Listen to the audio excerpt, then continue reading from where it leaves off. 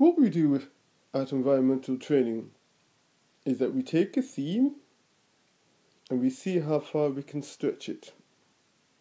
That's why we say environmental training is for anyone but not for everyone. Anyone can do it, but not everyone will. And we take a theme and we stretch it in a simple fashion. And that's what we are doing with this theme of how to look at your front door. We're not piling you with masses of information. We're encouraging you to go and look at your front door yourself. We are saying that your front door has lots and lots of information. Lots and lots of useful details. Details that you have not seen. And over these sessions, we're covering these themes bit by bit. Going back to this theme of the letterbox. Does your letterbox say letters? Is your letterbox metal? Does your letterbox have a flap which has to be lifted up in order to get the mail through? Or does your letterbox, is the flap inside? These are the questions that you ask yourself about your front door. When people knock, do they use a knocker, a doorbell, or do they use your letterbox to attract your attention? Mind you, if you're on the top floor of your mansion, how on earth will you hear a letterbox from down below? Your letterbox.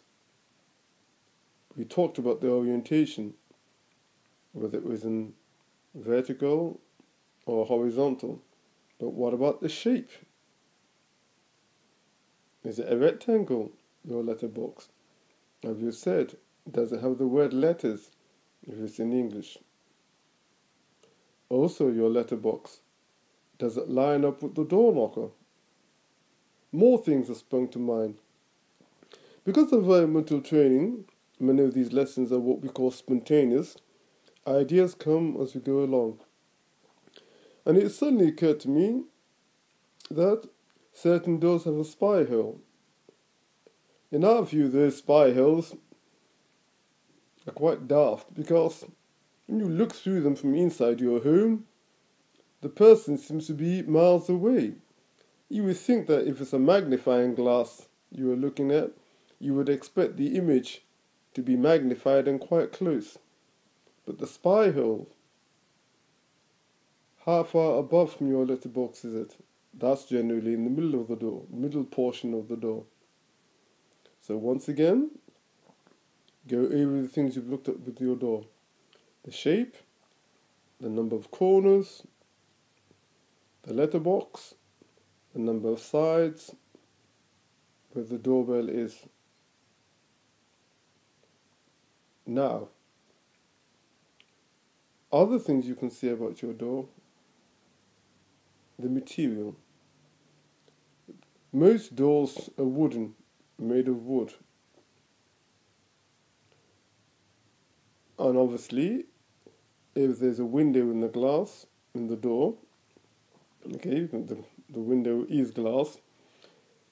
If there's a window in the door, then part of the door will be made of glass.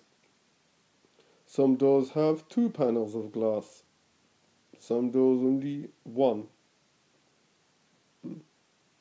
Some doors, the glass can be see-through. I know a door in London which the door is mainly glass. And the only wooden parts are the actual frame and where the handles and the keys. And one has to be very careful when opening this door, because if you open it and let it swing back too far, there's always concern that the glass may break. So note, what type of material is your door? Is it wooden? Is it glass? And you know any doors, front doors, which are made of metal? If you do, they'll come to mind. Pay attention to front doors.